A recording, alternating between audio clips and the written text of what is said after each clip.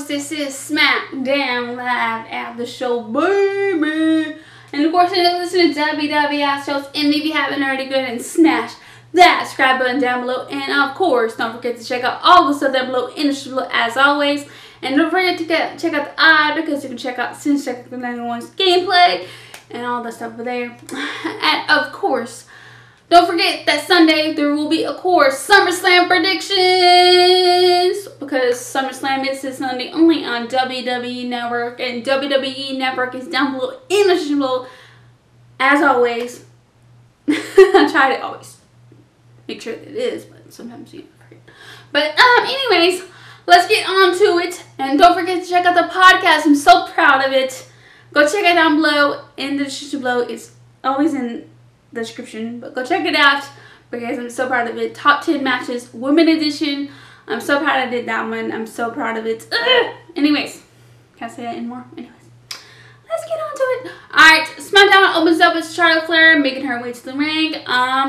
But talk fast, I'm so sorry. I'm having a little bit of camera issues right now since yesterday, and it's still having issues. So we're trying to make it do though. Let's get on. Charlotte talks a bunch of trash about Trish.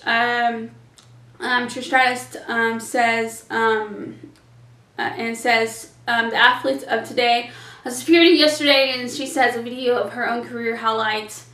And the video changed to highlight Trish's career, and Charlotte looks pissed. Ziggler versus Rey Mysterio. Dolph Ziggler does a Goldberg's signature entrance for his upcoming match. Ziggler attacks Rey Mysterio during his entrance and takes out the luchador with a super dick at ringside before grabbing the mic to brag about putting down a legend. He says at SummerSlam will be Goldberg's last match. Please be his last match. What? Okay. Ziggler versus Ali. Ziggler won. Recap of how someone had it out for Roman Reigns in recent weeks. We hear from Roman himself after the next commercial break. Reigns says that he always known who has been after him, but the instance of the past 2 weeks have left him shaken because now he has to be constantly looking over his shoulder. He says the WWE has offered security, but he's used to rolling on his own. Reigns says he's sorry for Samoa Joe's name being dragged into his drama after he says he has no idea, he says he has no idea who attacked him. We get a touching tribute from WWE legend Harley Race, who passed away early this week. Emery versus Natalya. Natalya takes her down with a clothesline. The ref counts them both out as she refused to break the hold. Bayley runs down to make the save for her SummerSlam opponent. Natalya shoves her away and walks away. Anyways, Owen, let's see, okay. I'm confused.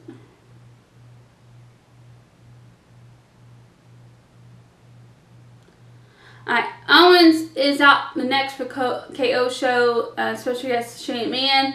Owens stops Greg Hamilton. I don't know who it was. Was it Greg Hamilton or was it Mike Rome?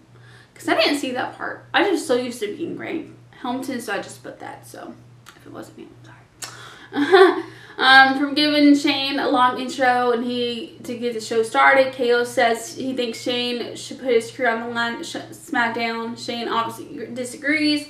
KO tries to go to McMahon, but it doesn't seem to be working. Elias comes in and helps Shane attack Owens. KO gets the upper hand and throws Shane over the announce table. He cleans that table off and prepares a powerbomb. Elias tops him, but Owens hits him with a stunner on the table. Shane trips Owens and unloads him with punches.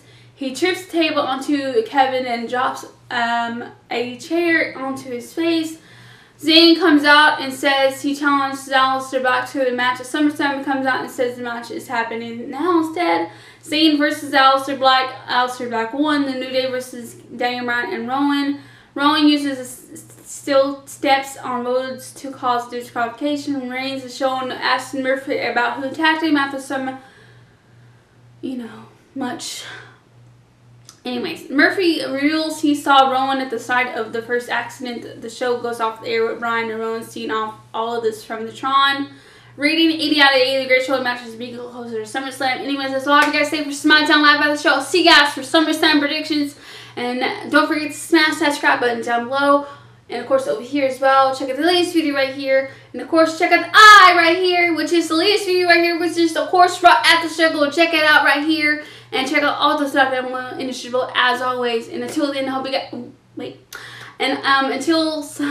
I'll see you guys for SummerSlam predictions. Until then, I hope you guys have a great day.